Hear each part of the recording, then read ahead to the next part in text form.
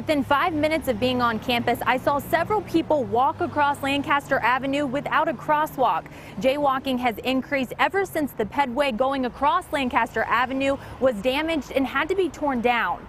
Students who cross over Lancaster Avenue without a crosswalk has always been a concern. Most of the time, a verbal warning would be given to students to not do it again. But now, instead of a verbal warning, students could be facing a hefty fine. EKU police are handing out more tickets for jaywalking.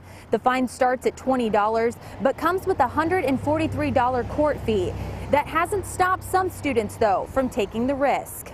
Students really got used to the bridge being up there, and so when I have class and I live right here and I have class like 5 seconds this way, it's just easier for me to walk where the bridge used to be and risk getting a ticket for it. Every year during fall semester, there are more police out looking for students not using the crosswalk, but since there has been an increase in pedestrian traffic, additional officers have been needed. We want to again encourage everyone to utilize the marked crosswalks at Barnes Mill Road and as well as at Crab Street, which again have been there for decades. The parking lot that you see behind me here is for both students and employees. That is where most people are crossing the street from. Reporting in Richmond, Lauren Miner, WKYT.